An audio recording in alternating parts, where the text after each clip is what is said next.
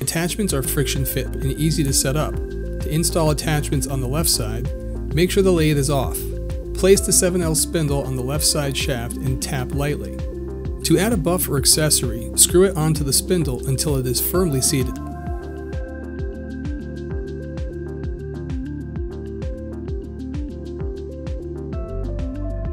To remove the accessories, unscrew the throw off until the attachment slides off.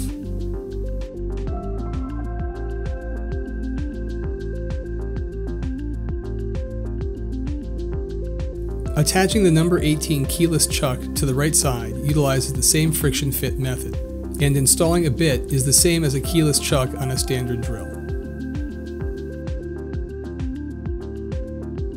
Removal of the bit from the Atlas is the same as a standard drill, while removing the Atlas itself uses the same throw lever technique as the left side.